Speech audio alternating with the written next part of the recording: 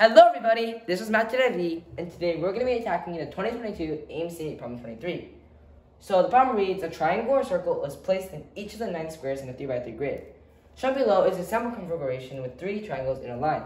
So here's the line. And how many configurations will have 3 triangles in a line and 3 circles in a line? So for simplicity purposes, what's going to happen is I'm going to make everything triangles stand for T and circles stand for C, just so we can differentiate the shapes a little better. So for these problems, I always like to start off with just drawing the stuff. Drawing some examples.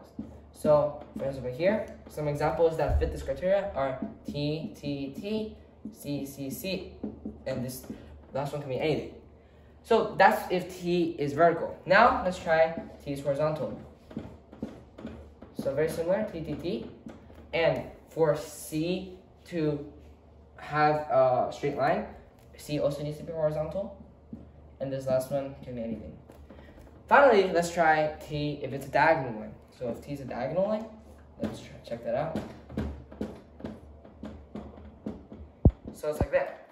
So I can't actually make a straight line with 3 circles.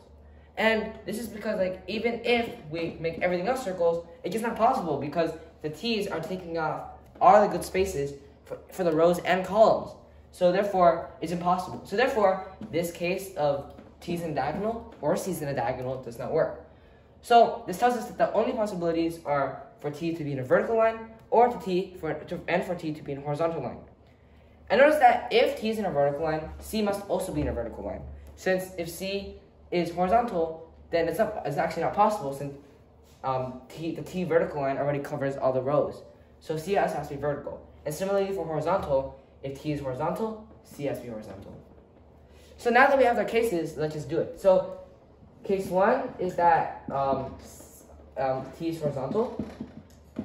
And case 2 is that T is vertical. But before we actually get into that, we can actually figure out that they're exactly the same case. Because if we just rotate this 90 degrees clockwise, we'll literally just get the exact same thing as this.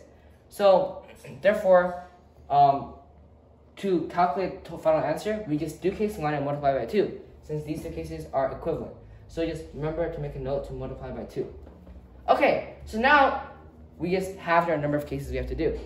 So now T has to be horizontal. So let's see what one of them will look like. So for T to be horizontal, let's say T, the top one is T. Let's say this is C. So the final row, there's 2 choices. Number 1, it's a regular one, like TTC, like most of them are.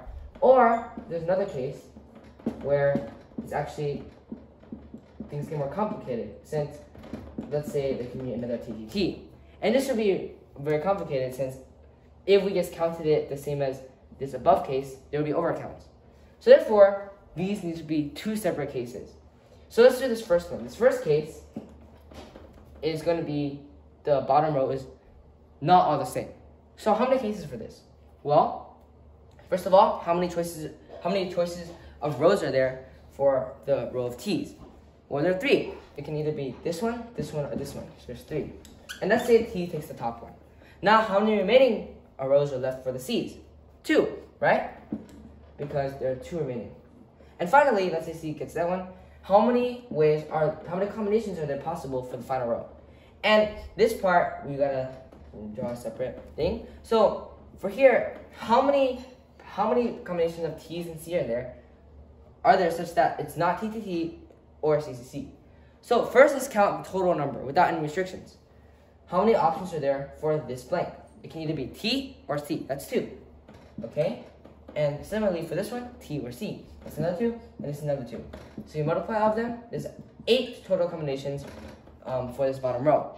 Now, we don't want them to have TTT or CCC. So minus 2. So times 8 minus 2, just 6. So that's a total of 36. Now let's go on to the more complicated case. So in this case, the bottom row is going to be TTT or CCC. So right off the bat, there's 2 cases. It can either be TTT or CCC. Now what? Well, now we just gotta order them, since there's really nothing else to do. So to order the rows, an easy way to look at it is how many ways are there to choose the row for the CCC? So there's 3 ways. So let's say we chose this row for CCC. That means that the remaining 2 rows must be TTT. And there's no need to order them differently since they're exact same rows. So they're indistinguishable.